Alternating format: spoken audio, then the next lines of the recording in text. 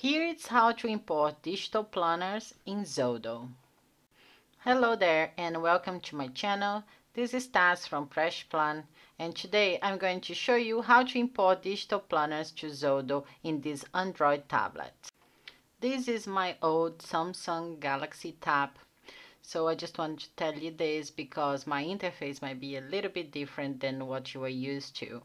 But I wanted to demonstrate how to use Xodo in an Android tablet because I know many Android users choose this application for digital planning. So let's get started.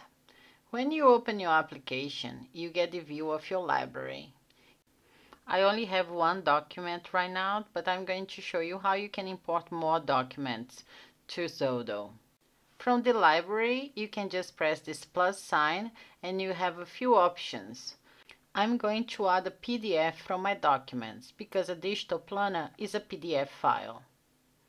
It will open this window where I can search for my document. Then I tap to select it, change the name if I want to, and then make a copy to use with my Xodo. You can also import files if your digital planner is on the cloud. On my Android device, I can browse folders from this tab on the top left corner of my library.